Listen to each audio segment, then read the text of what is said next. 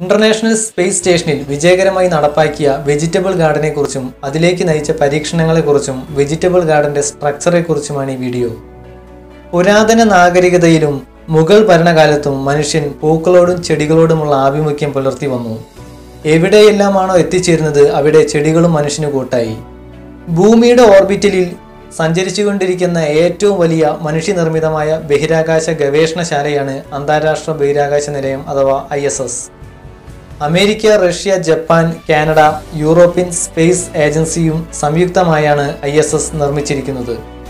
Space shuttle വഴിയും റോക്കറ്റുകൾ വഴിയും ബഹിരാകാശ നിലയത്തിൽ എത്തിച്ചേരുന്ന സഞ്ചാരികൾ അവിടെ വിവിധ പരീക്ഷണങ്ങളിൽ ഏർപ്പെടുന്നു. പല ബഹിരാകാശ ദൗത്യങ്ങളും മാസങ്ങൾ മുതൽ വർഷങ്ങൾ വരെ നീണ്ടു നിൽക്കാറുണ്ട്.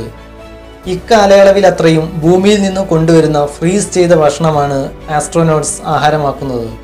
എന്നാൽ വിറ്റാമിൻ C, K തുടങ്ങിയവ ദീർഘനാളത്തെ ശീതീകരണത്തിൽ നശിച്ചു പോകുന്നു. ഭക്ഷണത്തിലെ പോരായ്മകൾ ആസ്ട്രോനോട്ടുകൾക്ക് പല ഗുരുതരമായ ആരോഗ്യ പ്രശ്നങ്ങളും ഉണ്ടാക്കുന്നു. ഹൃദ്രോഗം, സെയിലേഴ്സ് സ്കർവി, ക്യാൻസർ തുടങ്ങിയ മാരക രോഗങ്ങളോടൊപ്പം മാനസിക തകരാറുകളും ഇവരെ അലട്ടുന്നു. ബഹിരാകാശ സഞ്ചാരികൾ നേരിടുന്ന ഈ പ്രശ്നത്തിന് പരിഹാരം കണ്ടെത്താൻ വർഷങ്ങളായി വിവിധ ഗവേഷണങ്ങൾ തുടരുകയാണ്. എന്താണ് പരിഹാരം? ബഹിരാകാശത്തൊരു പച്ചക്കറിത്തോട്ടം. സ്പേസ് സ്റ്റേഷനിൽ പച്ചക്കറിയോൽപാദനം സാധ്യമായെങ്കിൽ മാത്രമേ അവിടെ ആസ്ട്രോനോട്ടുകൾ നേരിടുന്ന പ്രശ്നങ്ങൾക്ക് പരിഹാരമുണ്ടാകൂ. ചന്ദ്രനിലും ചൊവ്വയിലും താമസമാക്കാനും ഡീപ് സ്പേസ് എക്സ്പ്ലോറേഷൻ നടത്താനും മനുഷ്യന് ഉൽപാദനത്തിൽ സ്വയം പര്യാപ്തത കൈവരിച്ചേ മതിയാകൂ. എന്നിരുന്നാലും ബഹിരാകാശ നിലയത്ത് പച്ചക്കറികളും പൂച്ചെടികളും വളർത്തുകയെന്ന മനുഷ്യന്റെ ലക്ഷ്യത്തിനു മുൻപിൽ ഒരു വൻമതിൽ പോലെ പ്രതിബന്ധങ്ങളുമുണ്ട്.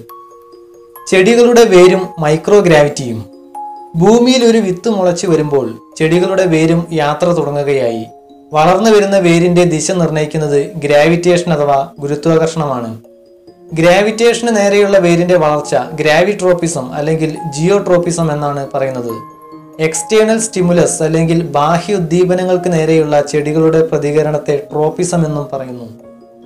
വിഖ്യാത ശാസ്ത്രജ്ഞൻ ചാൾസ് ഡാർവിന്റെ പരീക്ഷണങ്ങളിലൂടെയാണ് ഗ്രാവിറ്റേഷനുമായി ബന്ധപ്പെട്ട കാര്യങ്ങളിലേക്ക് കൂടുതൽ വെളിച്ചം വീശുന്നത്.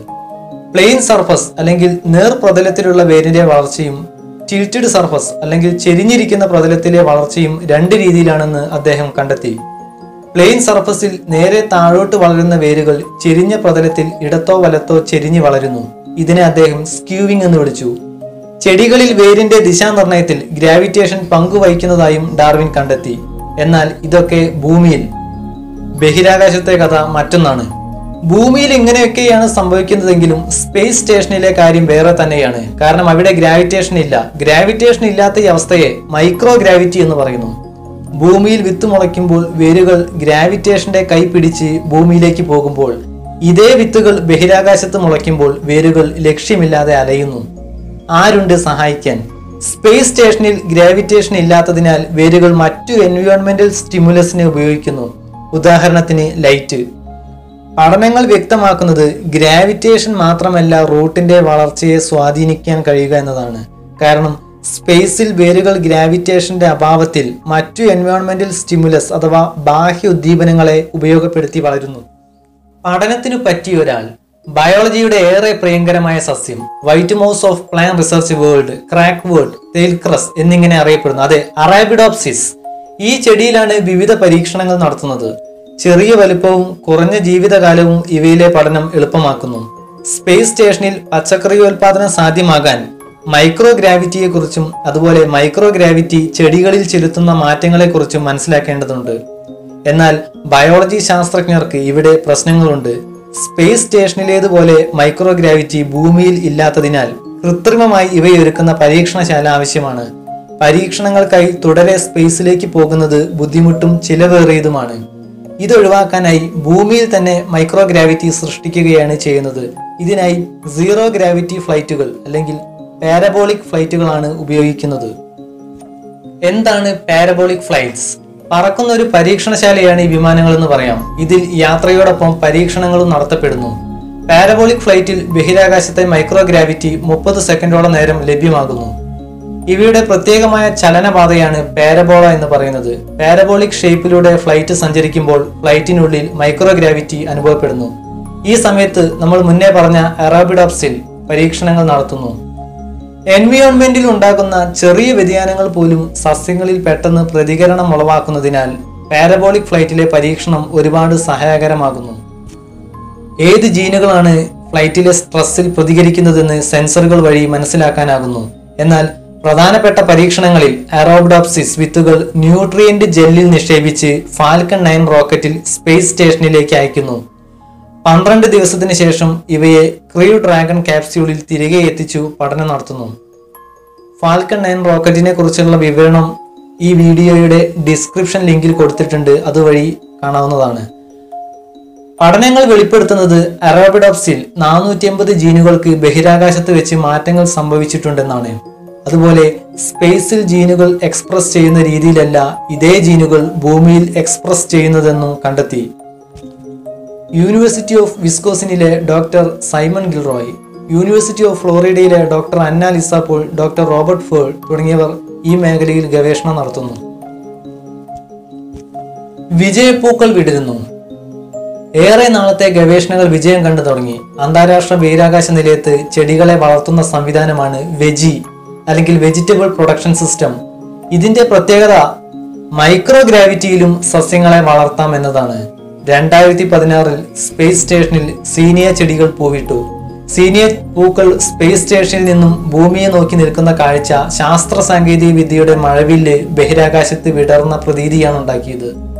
സീനിയ ചെടികൾ നല്ല രീതിയിൽ വെജി ഗാർഡനിൽ വളരുകയുണ്ടായി.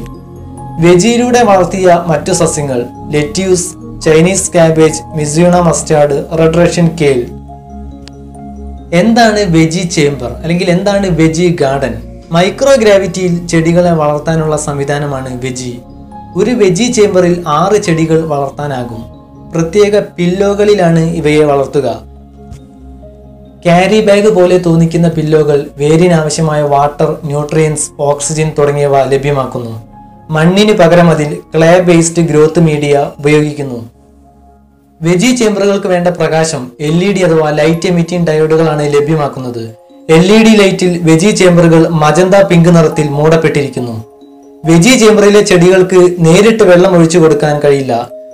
വെള്ളം ഒഴിക്കുന്ന മാത്രയിൽ അത് കുമിളകളായി സ്പേസ് സ്റ്റേഷനിലൂടെ സഞ്ചരിക്കുകയെന്നല്ലാതെ ചെടികൾക്ക് ലഭിക്കുന്നില്ല. ഈ പ്രശ്നം പരിഹരിക്കുന്നതും പില്ലോകളാണ്. പില്ലോ വഴി വെള്ളം ലഭ്യമാക്കുന്നു. ബഹിരാകാശത്ത് വെച്ചു വിളവെടുപ്പ് നടത്തുന്ന ചെടികൾ ആസ്ട്രോനോട്ടുകൾ ആഹാരമാക്കുന്നു. ഡീപ്പ് ഫ്രീസറിൽ വെച്ച് ഭൂമിയിൽ എത്തിക്കുന്ന ചെടികളിൽ പഠനവും നടത്തുന്നു. മൈക്രോഗ്രാവിറ്റിയിൽ പൂക്കളിലെ പോളിനേഷൻ അല്ലെങ്കിൽ പരാഗണമാണ് പുതിയ പഠന മേഖല. Advanced plant habitat. സ്പേസ് സ്റ്റേഷനിൽ ചെടികളെ വളർത്താനുള്ള മറ്റൊരു സംവിധാനമാണ് അഡ്വാൻസ്ഡ് പ്ലാന്റ് ഹാബിറ്റേറ്റ്. പേര് പോലെ തന്നെ അതിസങ്കീർണമായ 180ഓളം സെൻസറുകളും ക്യാമറയും ഇതിൽ അടങ്ങിയിരിക്കുന്നു. ഇവിടെ ആസ്ട്രോനോട്ടുകൾക്ക് ചെടികളെ എന്നും പരിപാലിക്കേണ്ട ആവശ്യം വരുന്നില്ല. ഇതിൽ നടക്കുന്ന ചെടികളുടെ വളർച്ചയുടെ ഓരോ ഘട്ടങ്ങളും ഫ്ലോറിഡയിലെ കെന്നഡി സ്പേസ് സെന്ററിലെ ശാസ്ത്രജ്ഞർക്ക് മനസ്സിലാക്കാൻ സാധിക്കുന്നു. പുതിയ അത്ഭുതങ്ങൾ തേടി. മനുഷ്യ ശരീരത്തിന് ദൃഢതയും ആകൃതിയും നൽകുന്നത് എല്ലുകളാണ്. മനുഷ്യ ശരീരത്തെ താങ്ങി നിർത്തുന്നതിലും എല്ലുകൾ മുഖ്യ പങ്ക് വഹിക്കുന്നു. ഇതുപോലെ ചെടികൾക്ക് ഉറപ്പും ദൃഢതയും ഗ്രാവിറ്റേഷനെതിരെ ഭൂമിയിൽ ഉയർന്നു നിൽക്കാൻ സഹായിക്കുന്നത് ലിഗ്നിൻ എന്ന പദാർത്ഥമാണ്. ഇവിടെയാണ് ശാസ്ത്രജ്ഞർ മാറ്റം കൊണ്ടുവരാൻ ശ്രമിക്കുന്നത്. സ്പേസ് സ്റ്റേഷനിൽ ചെടികൾക്ക് ഭാരം അനുഭവപ്പെടാത്തതിനാൽ ലിഗ്നിന്റെ ആവശ്യം വരുന്നില്ല. ജനിതക മാറ്റം വരുത്തിയ ലിഗ്നിൻ ഇല്ലാത്ത ചെടികൾ സ്പേസ് സ്റ്റേഷനിൽ വളർത്താൻ ശ്രമിക്കുന്നു. ഇതുമൂലം മനുഷ്യന് അവ കഴിക്കുമ്പോൾ ദഹനം എളുപ്പത്തിൽ നടക്കാനും സസ്യാവശിഷ്ടങ്ങളുടെ കമ്പോസ്റ്റിംഗ് അഥവാ നിർമ്മാർജ്ജനം എളുപ്പമാക്കാനും സഹായിക്കുന്നു. ഇതിലൂടെ deep space exploration, Mars colonisation യാഥാർത്ഥ്യമാകാനും സഹായിക്കുന്നു. ലക്ഷ്യം അന്യഗ്രഹവാസം. ചന്ദ്രനിലും ചൊവ്വയിലും മനുഷ്യ കോളനികൾ സ്ഥാപിക്കാൻ ഒരുങ്ങുമ്പോൾ നേരിടുന്ന വലിയ പ്രശ്നം ഭക്ഷണമാണ്. ഭക്ഷണം തീരുന്നതിനനുസരിച്ച് റോക്കറ്റിൽ ഭൂമിയിൽ നിന്നും കൊണ്ടുവരണം. ഇത് ഇന്ധനോപയോഗം വർദ്ധിപ്പിക്കുന്നു.